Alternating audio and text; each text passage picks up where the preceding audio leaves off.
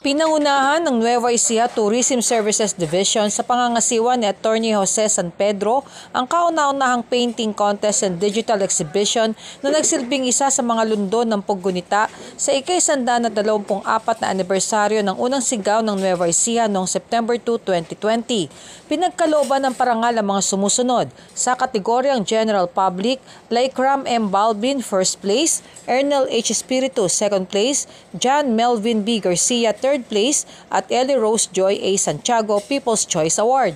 Para sa student category, nagwagi sina Wilfredo P, Ramos III, first place and People's Choice Award, Jonh Apolonio, second place, at Jan Resty Del C, third place. Tema ng gawain ng kagitingang pinanday ng panahon, buhay at dumadaloy mula noon hanggang ngayon.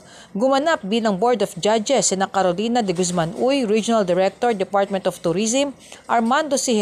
dating Vice Chairman, Nueva Ecija Council for History, Culture and the Arts, Elito Amang Pintor Circa, at Dr. Romel Espejo. Ang mga criteria for judging ay 50% content and originality, 30% technique and creativity, at 20% public impact. Itinuturing ng Nueva Ecija Tourism Services Division na isang patunay ng talento ng mga Novo Ecijano ang angking talento sa pagguhit. Nagpapasalamat sila sa lahat ng mga nakilahok at nakibahagi ng kanilang kakayanan. Para sa Balitang Nueva Ecija, Julie Reyes nag-uulat sa DWN Teleradyo, ang inyong kakampi.